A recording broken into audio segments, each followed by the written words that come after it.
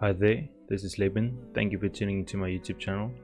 In this simple tutorial, I'm going to show you how to create this flat icon with a long drop shadow in Adobe Illustrator. So let's get right to it. So what I'm going to do is I'm just going to copy this artboard and then just drop it there.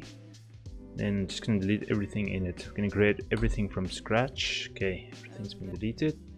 So what I'm going to do is just go to the Eclipse tool there, just create a hold shift in and drag with the mouse, hold and drag, and then just doesn't matter the size, you can create any size you want. Then what you can do is just choose a random color. I just decided to go with this color because it looks nice, this teal color. And then what I'm going to do is I'm going to place in a file, an icon that I already downloaded from a website called fraticon.com, but I will put a link in the description. I've downloaded the SVG version as it will be easier for me as well, or to change the color of the icon on the fly to whichever color I want, like if I wanted blue, I wanted yellow, red, black, etc. But we're gonna go with white in this tutorial. So the size of the icon doesn't really matter. You can choose whatever size. You can have it big or small, but we can just have the one we just had now.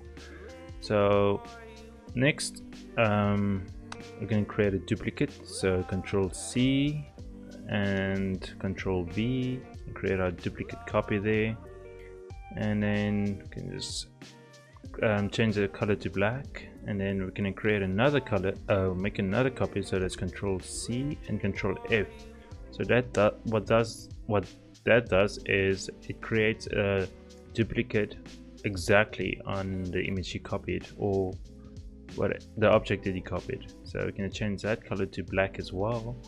And then the difference here is we're going to click on that one, go to the transparency tab, and then you're going to drop the opacity down to 50%. So what this does is when we blend these two together, it will have that nice shadow effect. So let me zoom in a little bit, so you can't see it 100%, but it gives that nice fade from a very slight black to a darker black, and it'll give you a nice effect. I just use 50% as a preference, but you can use even lower than that if you really want the inside of the icon to be very low transparent. So let's click on that, click on the icon with the 50% opacity, and then go click on the other icon. And okay, before that, as a preference, but you can play around depending on your icon. I like to align my icon within the middle of the circle and the bottom of the circle, so it kind of blends well in a way. But just do that around there or so. You can hide, it doesn't really matter. It's just something I find it's very more, it just blends well that way. So anyways, so just select both of those two, and you go to object on the tab on top, then you go down to blend, and then choose make, or alt Control and B. Now what that does is it creates a blend of the two colors with this new extra icon in the middle.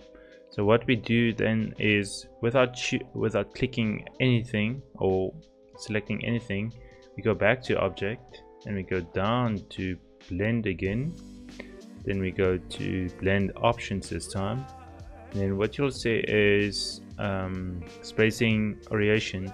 The orientation we're going to leave as is, and we can go tick the preview button, and then we go to smooth color, and under the spacing tab, when you expand the menu, click specified distance.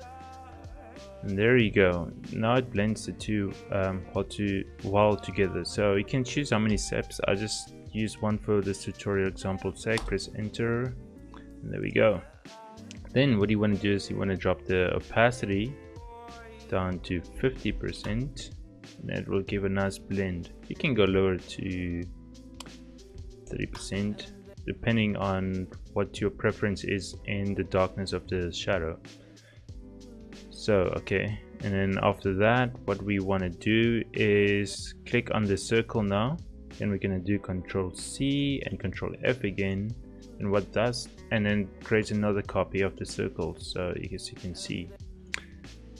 So what you can do after that is click on the newly blended shape. Then what you want to do is right click once, then go to Arrange, and then Send to Back. So it will send our newly created shadow to right at the back, and then you can click now on the eclipse, and then click on the shadow with Shift and left click. Now those two are selected, and then what you do is you go to Object, and then you go to Clipping Mask, and then Make, and there we go. A nice and simple way to create an icon with a drop shadow. I like this method because it's quite fast and efficient in terms of creating mass production icons on the fly. I hope you guys enjoyed this tutorial. Like and subscribe if you'd like to see more, and don't forget to like or dislike this video, and comment below if you want to see any other tutorials within Adobe Illustrator. Thank you for tuning in.